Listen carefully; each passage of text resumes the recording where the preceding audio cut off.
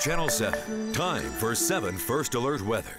And welcome back. Well, once again, we are still looking at just a little bit of some haziness out there and a few clouds. Of course, there's about an hour to a little more than an hour until we get to sunrise, but we'll start to see a little bit of light out there again. 22 degrees. Yes, it's a cold one for this morning. Once again, 89% for the humidity. We still have that air stagnation. We still have the air quality alert.